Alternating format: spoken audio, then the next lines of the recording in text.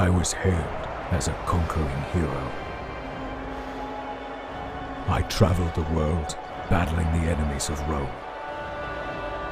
But I had since found peace, returning to my family's ancestral estate. I lived a quiet existence with my family.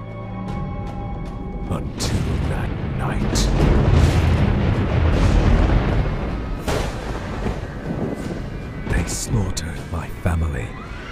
They burned my estate to the ground. They ripped the power of the gods from my tortured body. I didn't know who they were then. But I do now. Tolkien's. Evil cultists fueled by the power of Pluto. They left me for dead. They should have killed me. They made a mistake.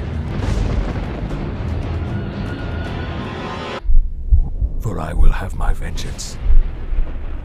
And no one will stand in my way. Not even the gods themselves.